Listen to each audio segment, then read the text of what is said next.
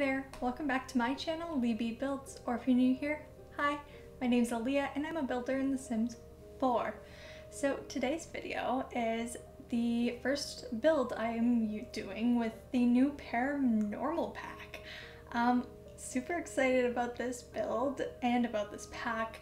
I adore the build buy. It's so stunning and just so perfect. And while I will be in the future doing more like boho style builds using the pack, because honestly the pack is perfect for that kind of build, I decided to start off with the more spooky haunted house type build.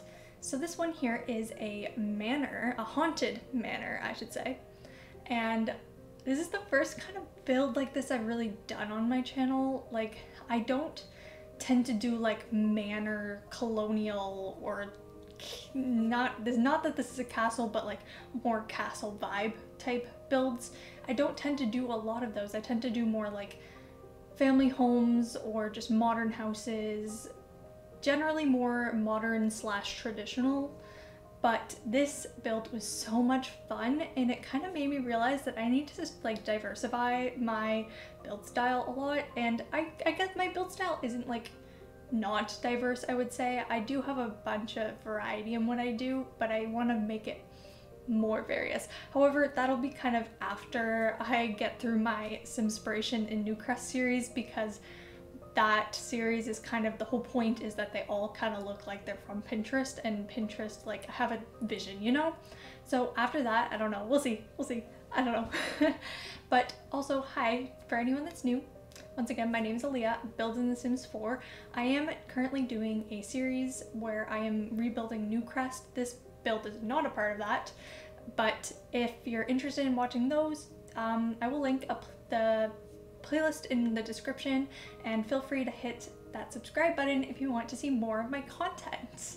And also, if you enjoy this video and you like what you see, feel free to hit that like button. It would really help me grow my channel. And yeah, leave a comment down below letting me know what you think about the new pack. Have you gotten it? Are you waiting for sale? Are you like, not getting that pack? Nope. Let me know what you think in the comments down below. And also about the build. Let me know what you think of the build. So let's talk about the build.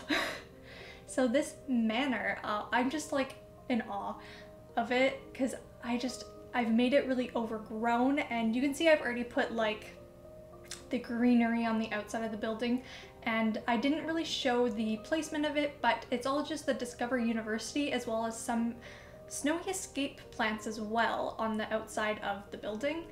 And so that was amazing. Discover University really came in clutch for this build. I probably would have made it a little more spooky looking on the outside if I had vampires, because I think that, or I think Strangerville is another pack people use for those kind of builds. So those would be really useful if you're thinking of making a build in like a more spooky style. I would recommend those builds. I mean, packs, I don't have them, but I think those are the ones that people use.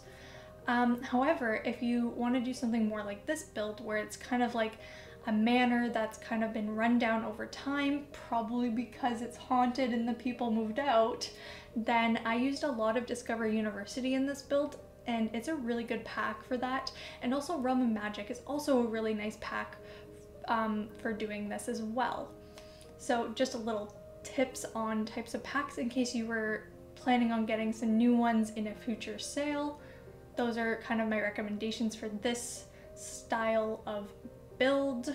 I think I used some Get Together as well on the outside. I'm not 100% sure on that. I used a lot of packs in this build, don't get me wrong, but I'm just talking about like the ones I used probably the most. I actually used a lot of base game windows though on the outside, which is really refreshing, because I don't tend to like them because they don't fit like my modern builds, but they actually fit really nicely on this build. And we're already on the inside. I apologize, I cut a lot of the landscaping, but I feel like you got the gist of it. I used a lot of debug and placed a lot of grasses and weeds, just made it look really overgrown. You can see, you probably already saw it, but in the tour you'll also see a little bit of that as well at the end of the video. But now we are in the inside. That first room was just the hallway. It's pretty basic. I love the new wallpapers that came with this pack. The colors are so rich and beautiful. I'm very excited to do a like boho kind of build. Not 100% sure what I'm going to do with it yet, but very, very excited to use those wallpapers for that, as well as the new curtains. Stunning. And this is the dining room. I wanted this house to be very like, and it's an older build, so all of the rooms are broken up. That's not open concept at all. So we've got our dining room, and then off right behind it we've got our kitchen as well, which we will go into in a moment. And then we have the living room on the other side of the house, and so it's all spread out, and I really like that. It really speaks to this style of home and this like whatever century this home came from, because I do a lot of the more modern builds, as I said, or traditional modern. I don't know what the word for that is. I do a lot of those, I feel like, and a lot of them have open concepts, and so it's really refreshing to kind of have to make a floor plan basically, because a lot of the times you don't really need to have an elaborate floor plan if you're doing an open concept house. So it was kind of fun doing that here. And so this house ends up with 2 bedrooms and 3 bathrooms. On the gallery it does say that there's only 2 bathrooms, but that was just a mistake on my part. I put it in wrong. It does have 3 bathrooms. One on the main floor, which is just like a powder room style with just a sink and a toilet, and then the 2 upstairs, one is an ensuite, the other one's just in the hallway, and they both have the ability to like bathe your Sims in them. And then I just kind of kept with the older style here in the kitchen as well, using some Realm of Magic and base game cabinets, and just kind of went with that. Yeah, it's pretty basic, I would say, but you know what, I do have a picture of all the pack information, so I'll let you know what packs I used. I did use quite a lot of them because my plan was to play with this build myself, which I did today on stream. And so also, in case you didn't know, I started streaming on Twitch about just over a month ago now, and if you're interested in that, my socials are in the description down below, and you can check out my Twitch if you want to hang out. I do builds often on Sims, and then Stardew Valley and Animal Crossing as well are the 3 games I've been streaming. May diversify later on, but right now I only stream 2 days a week. That is Wednesday and Saturday at 2 p.m. Eastern time zone. So yeah, today on stream I just kind of went through and played with the Paranormal pack, and first of all, would recommend. It's so much fun. For a stuff pack, it like is just really fun. And then you can make it hard mode too if you click on that hand that I just placed in this hallway table.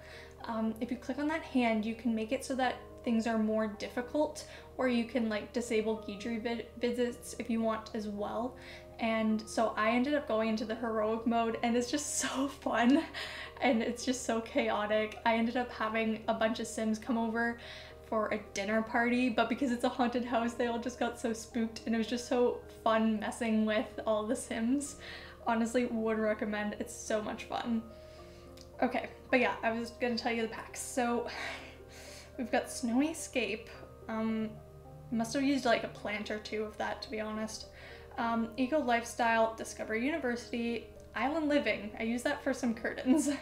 Seasons, City Living, Get Together, Journey to Batuu, Realm of Magic, Jungle Adventure, Parenthood, Spa Day, Paranormal stuff, obviously.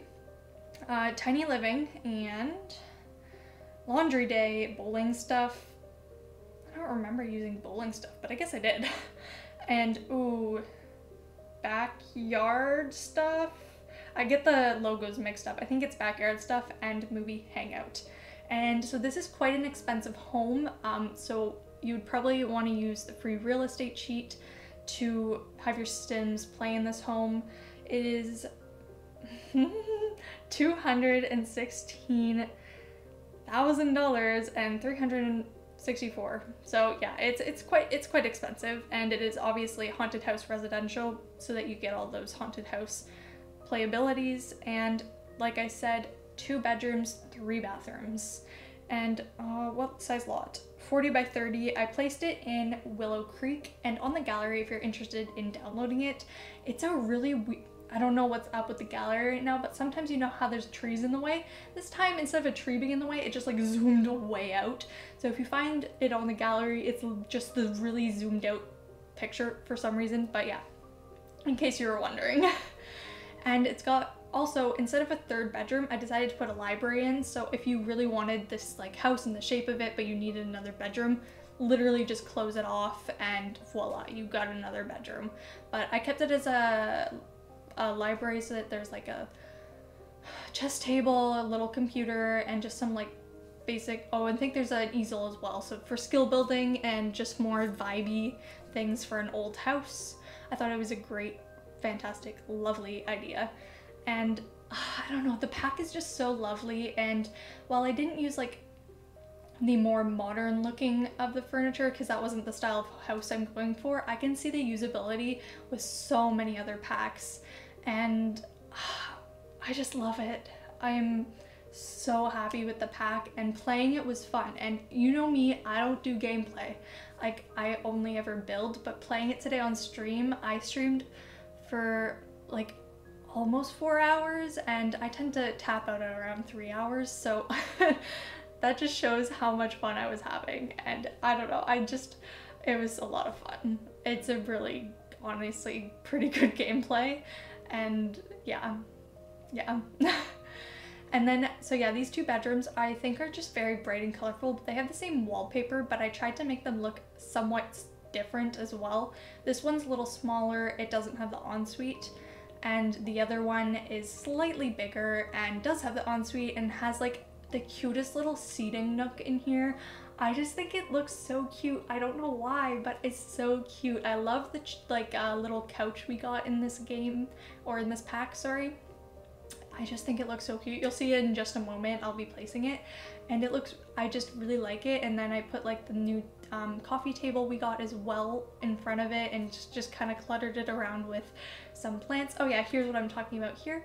I kind of really liked the vibe that the chair was like the same color as the wallpaper, and then I used those Island Living sheer curtains as well, just to kind of vibe it up. Honestly, best nook of the house. I think it's so cute.